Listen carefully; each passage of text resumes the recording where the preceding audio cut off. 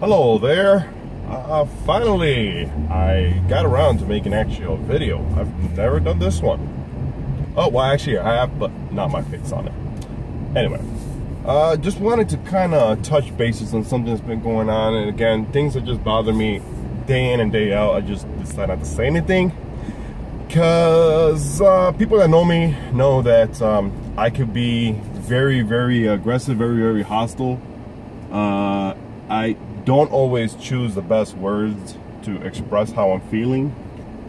So throughout my life, I've actually come down to the point where I just rather not say anything about anything. But just wanted to kind of explain as to how is it that I live my life, what is wrong with this lady. And there goes mine.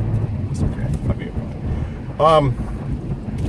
I live my life with a simple rule, and it's that everybody is their own king and queen of their own world. Meanwhile, you don't step on somebody else's toes. What do I mean by that?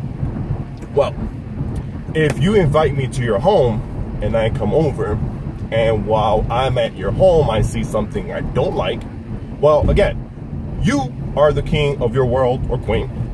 I'm entering into your realm.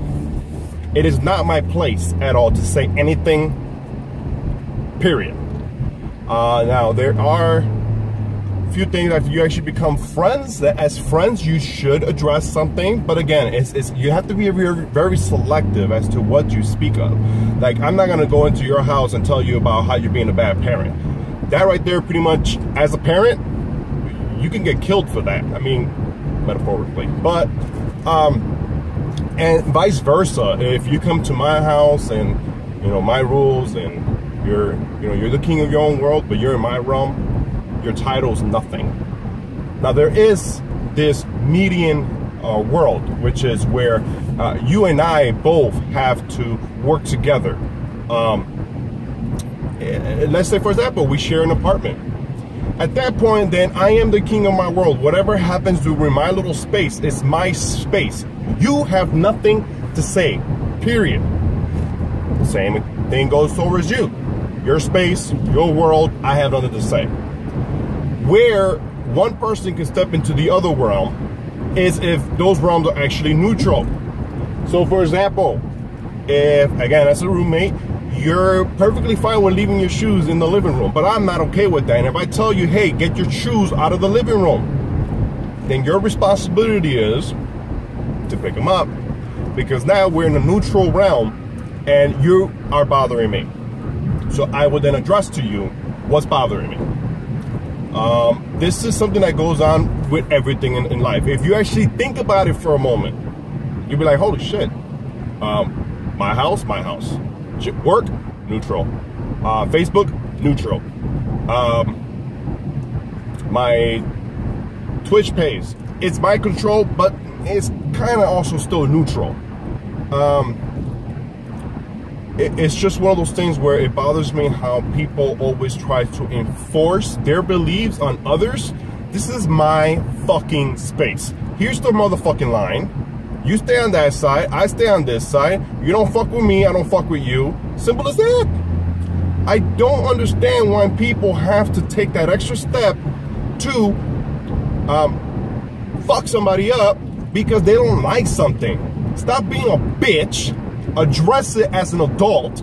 I don't care if you're even a child. You have to have a basic understanding that if something bothers you, it is your job to go ahead and approach the other person and let them know what you are doing is bothering me.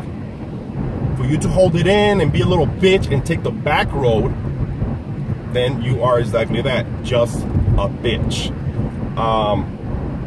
But yeah, there's things that we could talk about people that are not very outspoken, not confrontational, whatever it is.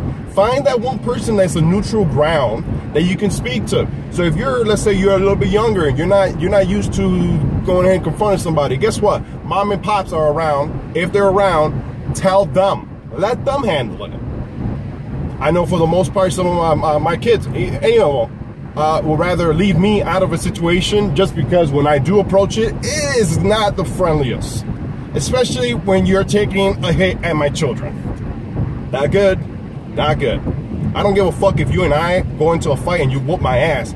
Guaranteed, if that fight is caused because you did something to my child, I will never lose because I never stop until you are down. But that's another, I went off the road big time on that one. But again, you are the queen and king of your own world. Just don't step on somebody else's toe.